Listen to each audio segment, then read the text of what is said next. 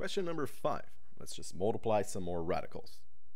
So we have 5 times the square root of 2 times 4 square root of 3. 5 times 4 is 20. Then we can write a radical sign over here. And 2 times 3 is 6. So we have 20 times the square root of 6 because we just multiplied 2 times 3 to get the 6.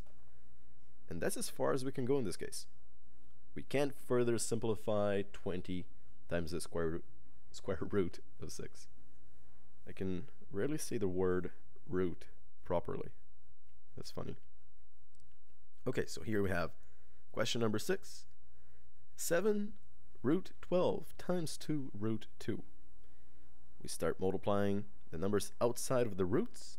7 times 2, 14, times the square root of 12 times 2, which is 24.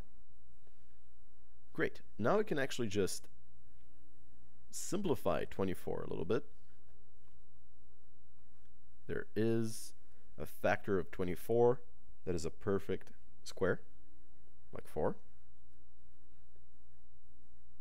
24 divided by 24 divided by 4 is just 6.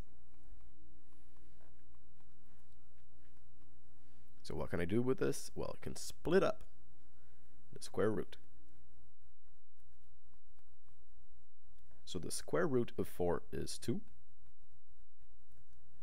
14 times 2 is 28. So we get 28 root 6, and that's as far as we can go. That's it.